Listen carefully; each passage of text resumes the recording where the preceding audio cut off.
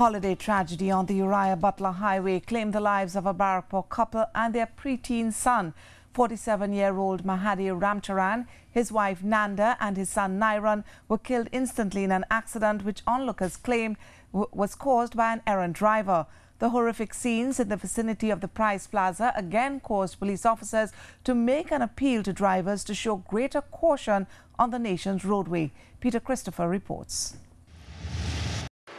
The Eid al-Fitr holiday was marred by scenes of horror in Chaguanas this afternoon.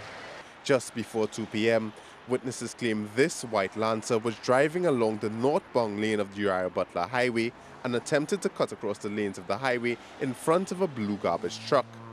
The driver only succeeded in hitting the truck, forcing it to veer off course and over the median of the highway. The skid marks were visible on the roadway on the southbound lane. The consequences were deadly for those traveling in this Honda Civic. As a result of the contact, the blue rubber truck lost control, spun a couple times and crossed the median and ended up on the southbound lane, making contact with the blue Civic that you see across there, causing fatal injuries to 3 persons, one man, a lady and a boy. The boy is about 10 years old and the man has been identified as Mahadi Ramcharan of Ramsabat Trace Penal. He's age 47. The woman and child were later identified as Ramcharan's 38-year-old wife Nanda Ramcharan, while the boy was confirmed to be his son Nairan Ramcharan. The driver of the Lancer was the only person involved in the accident not to sustain injuries, as both occupants of the garbage truck had to be hospitalized.